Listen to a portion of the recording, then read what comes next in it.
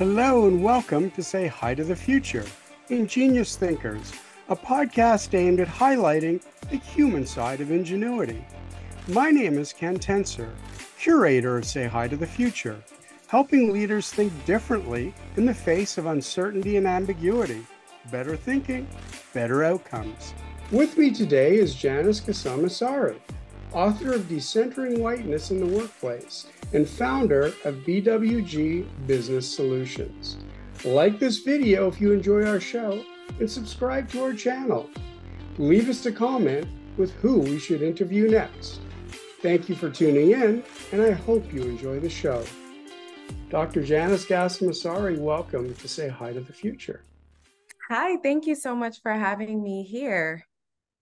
So, Janice, there is a term that you use that you write about now that I think is really important to bring out, and it's about decentering whiteness. Now, you speak about it in the workplace, but talk to me about decentering whiteness and what that is.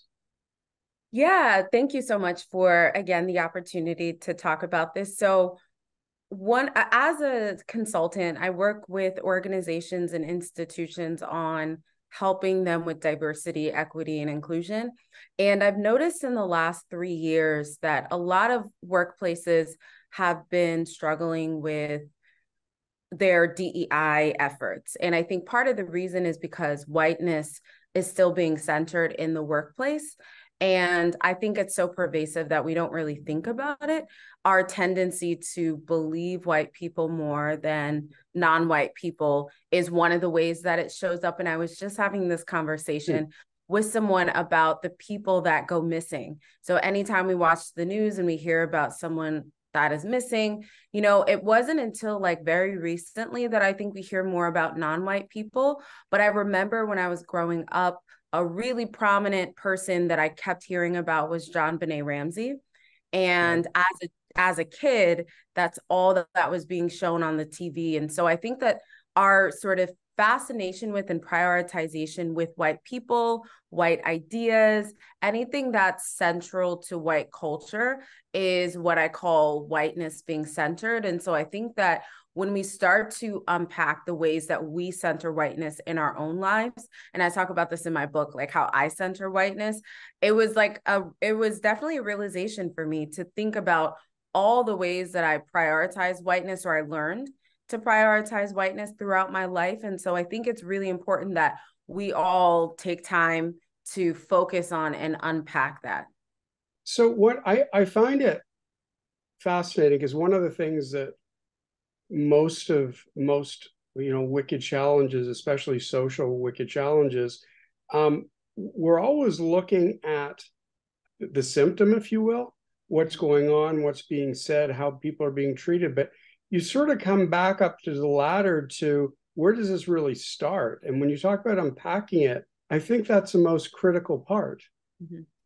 Yeah, absolutely. Yeah. And it's hard. I think what's really interesting, Ken, what I find most interesting is how non-white people often, when we talk about race and racism, it's often in the binary of like Black people and what they experience from white people. But we also have to think about me as a Black woman, what messages have I internalized that have made me believe that as a Black person, I'm lesser than and white people are better than. And I can point out in so many ways, growing up in mostly white environments, how I internalized that.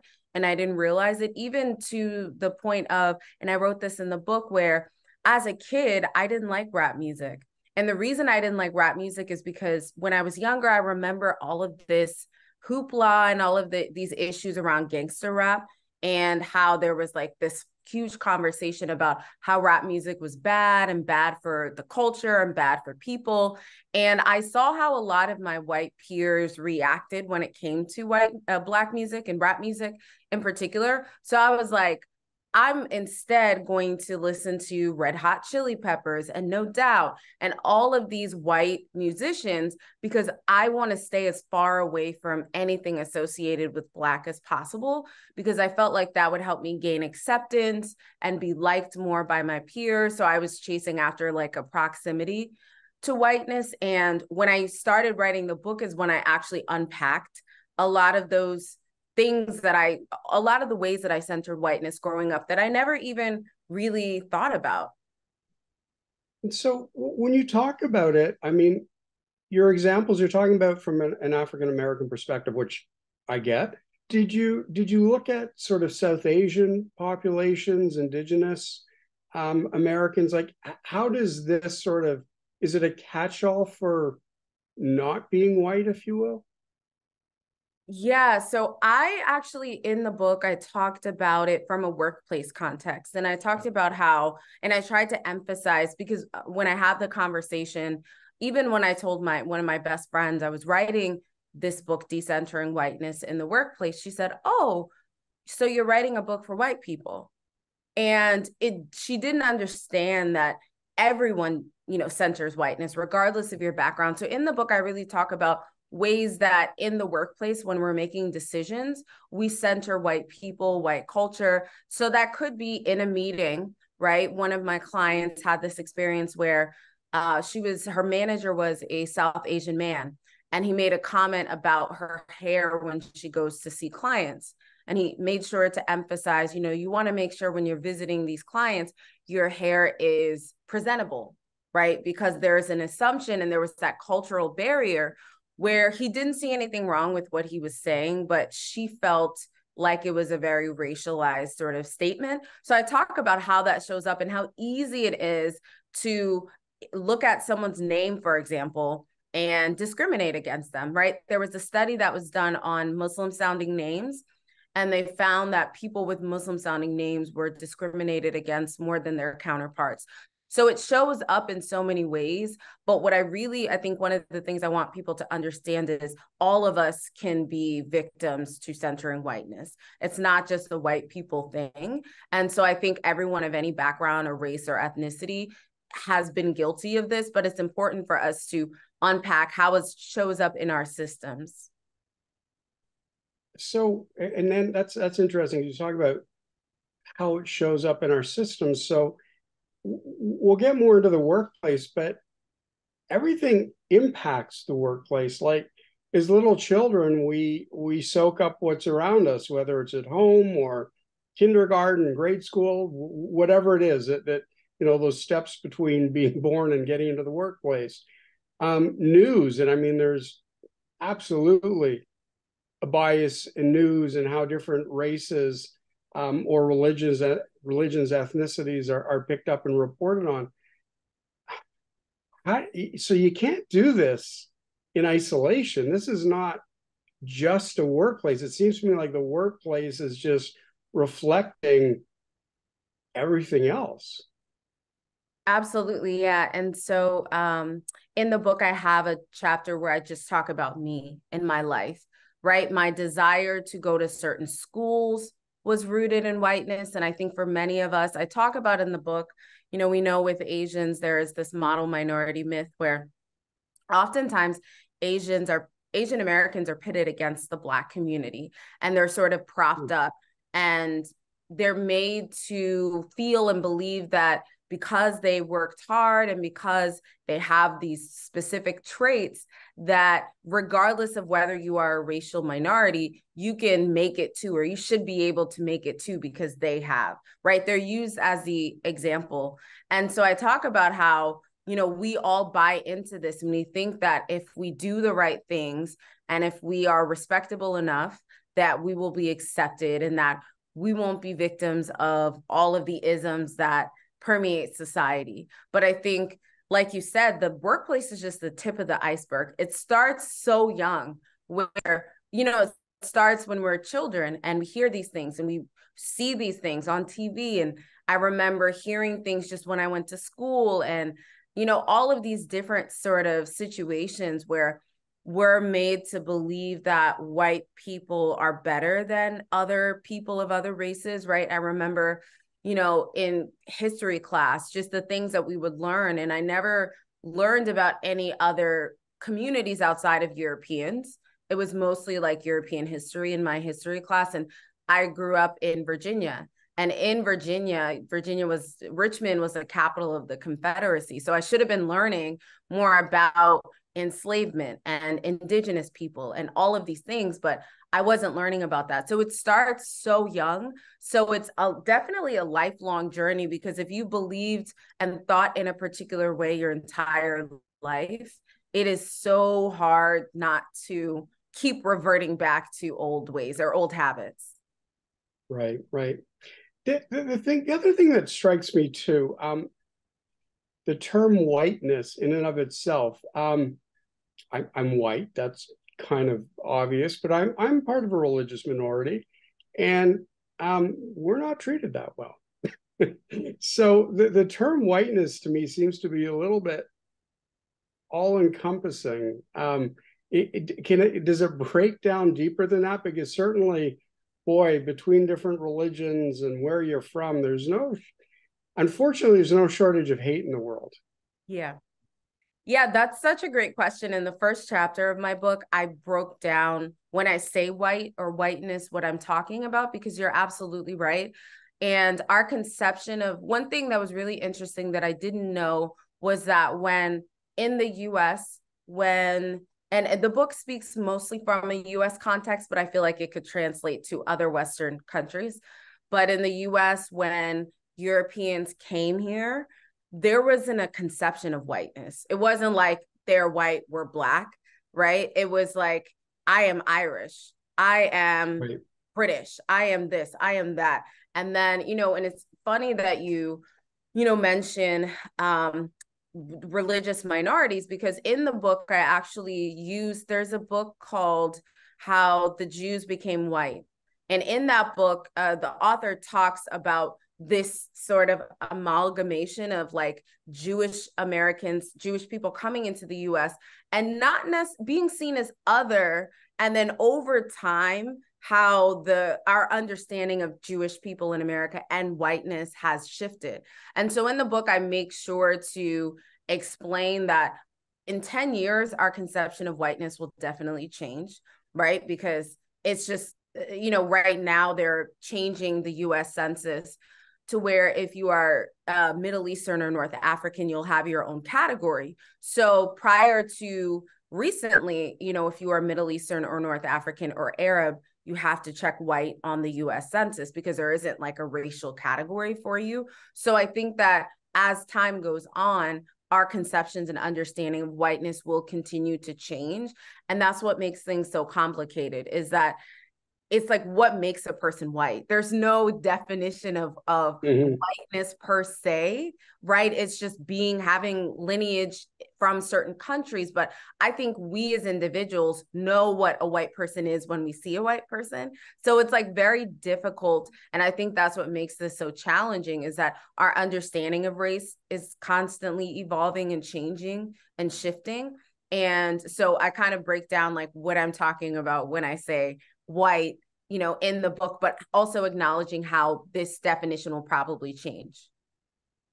Yeah, I have to say, I mean, my kids are 25 to 30 now, but I just look at this next generation. For me, especially through social media and technology, there's an exposure to different countries, colors, races, religions, at an age that I didn't have, and not because I didn't want to, but we didn't have technology. I mean, so I would hope or posit that we are going to come together. I don't know if that's just idle hope, but I don't know what your thoughts on that are.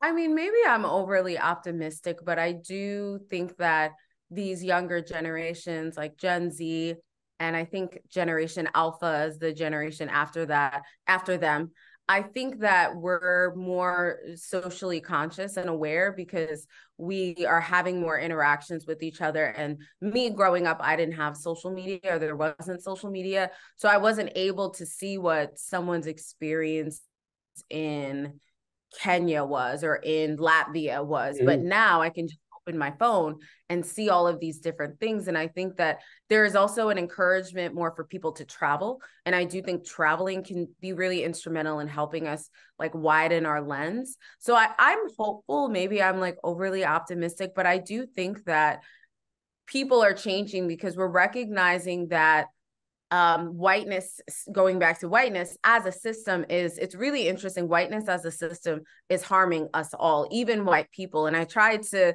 emphasize that because when I have these DEI conversations, sometimes I feel like people check out because they're like, well, I'm white, this is not relevant to me.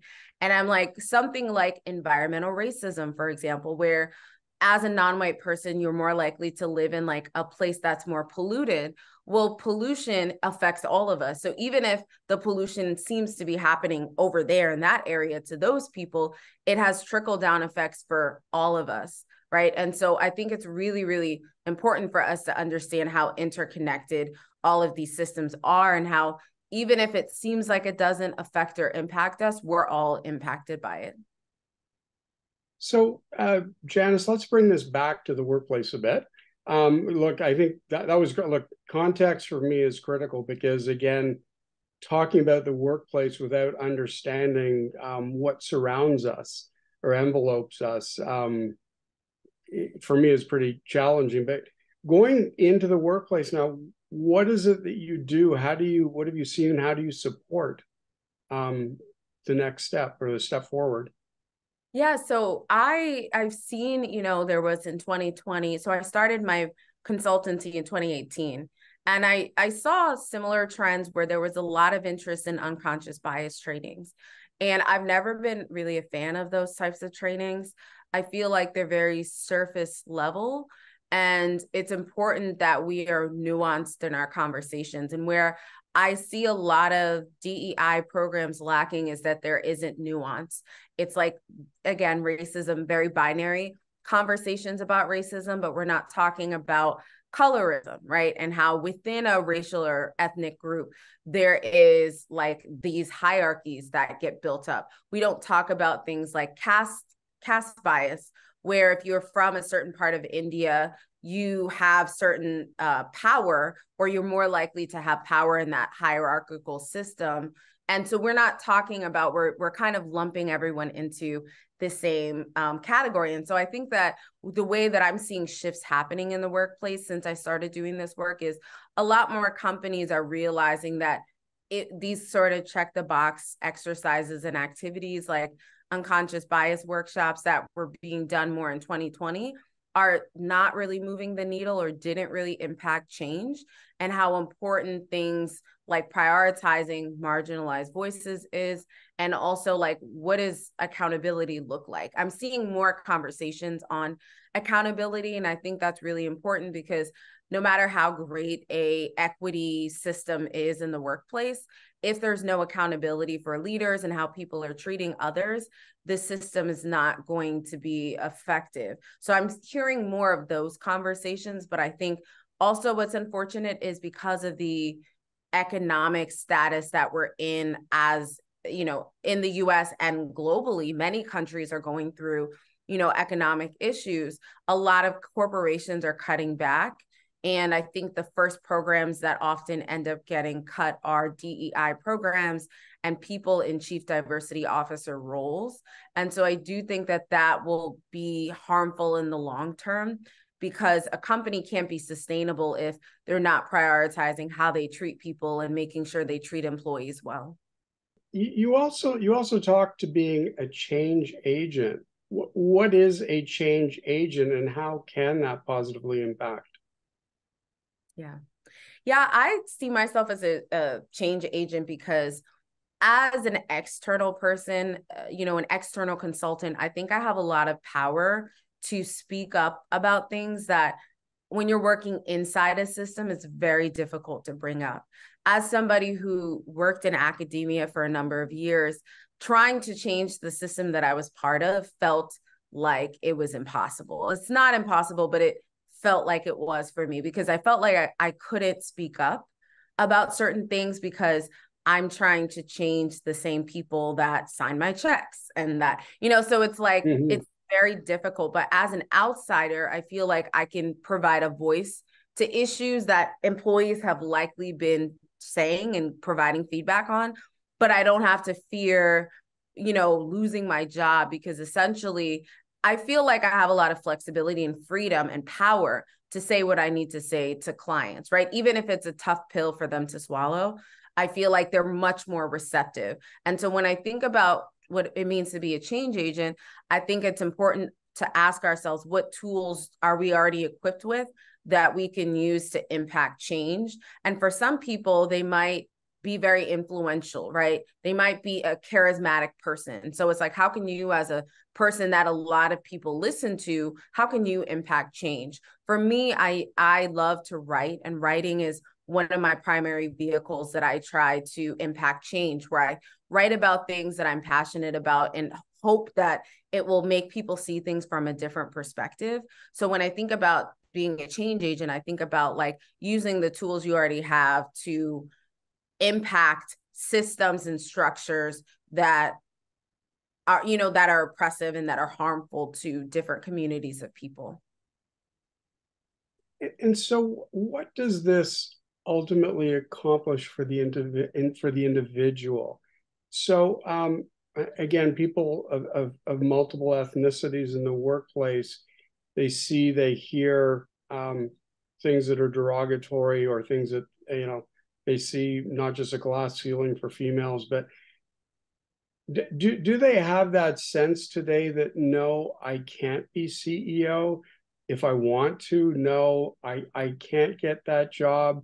Yes, I do need to act differently to keep my job. Like, what is that day-to-day feeling that you are trying to break as a change agent? I think it goes back to leaders, because I think we spend a lot of time, I remember hearing a lot of conversations on imposter syndrome, which is essentially like when you're the only of something, right? If you're the only woman, or you're the only person of color in an environment, how the environment and maybe the people in the environment make you feel like you're inadequate or you don't belong. And what I think is problematic about the imposter syndrome is we train employees not to feel it or to overcome it, but we don't train leaders on how to make sure you're not making people feel othered. And so what I think is really important is we're focusing on like, who are the people that are creating and making decisions in this environment, and how are we ensuring that they're committed to cultivating environments where people feel safe.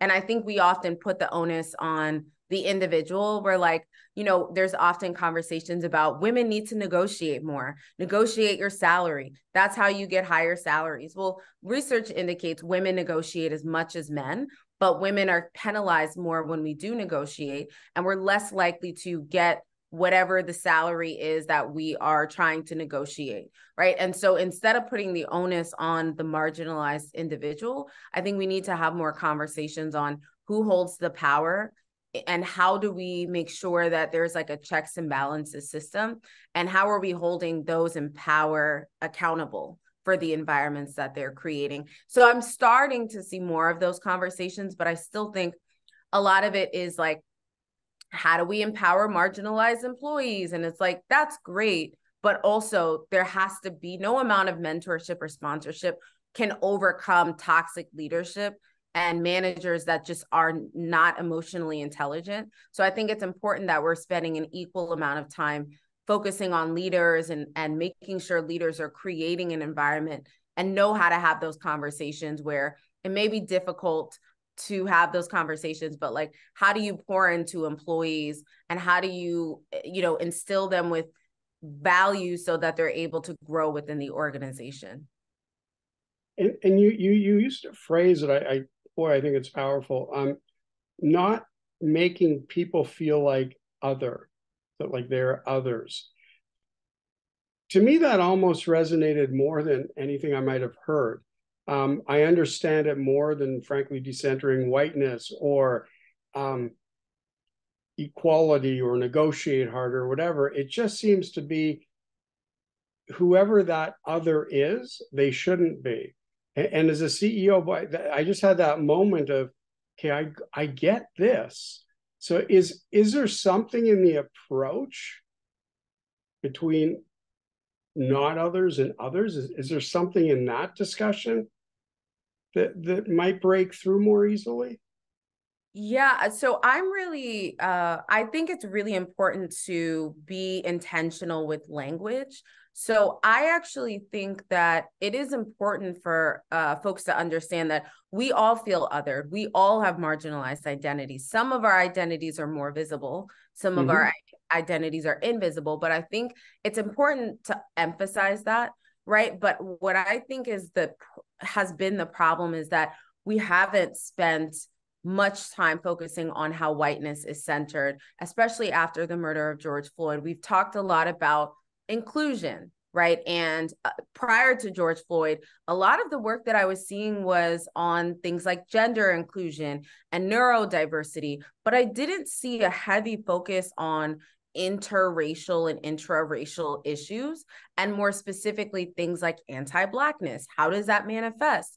How is whiteness centered? How do white people center whiteness? How do Black people center whiteness? How do non-Black people of color center? So I didn't see those conversations. And so what I actually think is like the specificity wasn't there and still isn't, where a lot of companies feel, and I understand as an individual who identifies as white, when you hear decenter whiteness, it might be confusing to you, it might sting, or it might be like, wait, what? But it's important for people to understand whiteness is not, you don't need white people for whiteness to be, to perpetuate. Right. Non-Black, non-white people can still perpetuate whiteness as far as systems. And so I think it's important for people to think about it in that way. But I also think this conversation is important because regardless of what racial or ethnic group you identify as, we all have marginalized identities and no one wants to feel othered. So it's in everyone's interest to understand how to create environments where people just don't feel othered, right? And I'm sure you know this poem that it's Martin something, the First They Came poem, where it talks about first they came for the Jews and I did not say anything. And then they came for this group. Then they came for that group. Mm-hmm. Then they came for me and there was no one left to speak up for me. And I truly believe that all of our oppressions and issues are interconnected. So if we are pulling up the most marginalized groups, it impacts all of us. Like, I think a really great way to think about it that I've heard is actually the curb cut effect, which originated in the disabled community. And essentially, like a curb Mm-hmm. cut is when you're walking on a sidewalk, it's the part of the sidewalk that allows you to go into the street more easily. And it was created for people in wheelchairs so that it was an easy transition from the sidewalk into the street. But what's interesting is that it was designed for disabled individuals, but it helps people with strollers, it helps Yep. bikers, it helps skateboarders, it helps a bunch of different people, and those, some of whom are not from that marginalized community. So I think it's important, like when we create systems that benefit the most marginalized, everyone ends up benefiting. For me, I'm a big closed caption person because I often sit in bed like scrolling through videos, and closed captioning helps me so I can watch the videos. I'm not hard of hearing, I'm not deaf, but it's created for that community, but it helps me, right? And so I think that when we think about it from that way and understand that like creating programs that help different marginalized communities will end up helping all of us in the long run, it's a better way for people to think about it and frame it. So we're spending time with Dr. Janice Gassam Asare. Janice, it's been it's gone by really quickly. It It's been a has. very engaging conversation. I do want to ask you one last thing, and I know that this is a tough last question because it's not a 30-seconder, but artificial intelligence. I mean, and you speak to artificial intelligence and anti-blackness, and I think it's we're drawing from images of an image bank that is very traditionally skewed, if you will. What do we need to do to improve There's a lot. I think we need more councils and more people talking about AI. I think because there's not a lot of regulation, it's like the wild, wild west. So anyone can create anything. We saw with Lenza, where everyone was feeding the Lenza platform their headshots, and it would generate different types of AI shots we saw that some people's artwork was actually being fed into different AI art generators and being copied. And that's so, you have copyright and trademark issues now with that. So I think that there needs to be more regulations, but that would require lawmakers to understand AI. And I think the issue is that the people at the forefront who understand these things and the ways that AI can be harmful are not in positions to actually make the law. And by the time the law catches up, it's like it's 5 years later. So I think we need to be having more conversations on the ways that AI is flawed, and then trying to come together with different experts in the field to create ways to sort of address it. I think feeding the data more, having a more inclusive data set rather is one solution, where a lot of the software engineers just have a certain data set, and the data set itself is very skewed. Well, how do we make sure that the data set is more representative of different populations, or of the American population, or of the British population, or wherever it is that you live?